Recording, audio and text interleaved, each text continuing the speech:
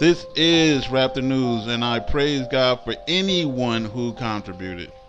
May you get tenfold back, you know. And I'll say this: it is no crime to be poor. It is no crime for your vehicle to break down. It's no crime to have a bunch of children. It is no crime to be on Section 8 or food stamps. And, we got off of it, but that didn't make us rich. You know what I mean? We still in an even worse predicament because now the money that we were using to buy food and everything with that, we have to come up with it on our own. I wanted to more like trust in God. And sometimes, you bite the bullet, man. When you're trying to I'm trying to get out of the system and just get into the system of trusting in God instead of trusting in man. Putting all my trust and faith in God instead of having to depend on. I don't go to the hospital.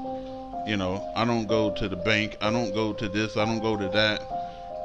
Basically, I just live my life out here set apart in the wilderness. That's what I do, and I preach the word. And I preach it hard because I know what I'm dealing with. I'm dealing with, a bunch of wicked people who backslide and sin, and sometimes you got to scream to wake them up, man. You just got to. And I'm the hollerer, I'm going to scream to wake you up, but there's other times you can't keep one face all the time. You got to be nice. You got to show different sides of yourself, man. I'm just not a one-track person. Anyway, just like I said, it is no crime to be poor. It's no crime to have a busted vehicle. I have a busted vehicle. I've been telling people that vehicle was about to go down. I couldn't afford to fix that vehicle, just like I couldn't afford to finish the pond that we started or the solar that we started.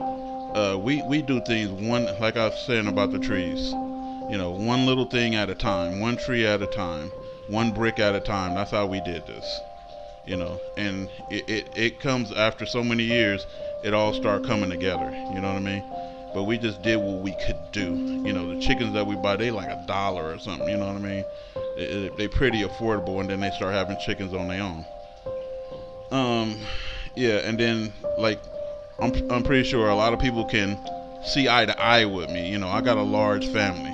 We had a family of 8, and basically it's hard to feed 8 people, especially when you have nothing. You know what I mean? Hard to feed 8 people, and especially if you're not on government assistance or anything else. Tremendously hard. It's like I watch the people when I got a big family in the store. They just wait for you to pull out an EBT card or something. You know what I mean? They just like, yeah, they judging you and all that kind of stuff. And they just shocked if you pull out some cash or an ATM card. They kind of shocked. But yeah. It comes sometimes, man, to the point, and like I said, I know some of you guys agree, that you got to pay a bill or you're going to eat. And we have to juggle like that.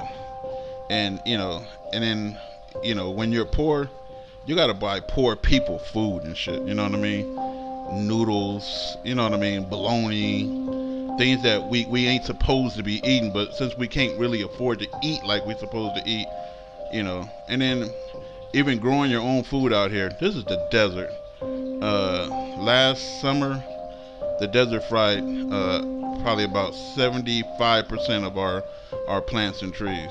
Just fried it. The desert did. Well, the devil probably. But yeah. So it's a blessing, man. Like blessed are the poor. You know what I mean? Because God is testing us, and we still in this faith. No matter how hard this test is, no matter how racist people is, no matter how much people hate, no matter how much people disagree with us, we still in this struggle together. You know what I mean? And if I can help you, and like I said, I pour my heart and soul into it. I stay up all hours of the night working on things. And my focus with you is salvation. It is. Whether people agree with me or not, I'm not asking people to agree with me. I'm just asking you to save your own soul from hell. Because I care about you, white, black, yellow, green, and brown, whether you think I do or not. Sometimes I be saying the beast of the field and all that kind of stuff, and people don't understand what I'm doing. I'm saving your fucking soul from your pride, man. Your arrogancy, and all the rest of your hate, your intolerance, your lack of empathy. You know what I mean? But, again, people, I'm just trying to keep it short as possible. But I love everybody, man, that care. Everybody that, no matter how hard the society gets, you still have a heart and you care for people and things and animals and trees and all of the goodness of God. You still care about the scripture and the word and that people live right, man. You still have integrity. You know what I mean? I really love you. I care about you. And that is from my heart. It ain't just bullshit ass talking and shit. And it's awesome, for the people who contribute. It's awesome that you did that. And like I said, tenfold for you, God willing. Strap the news.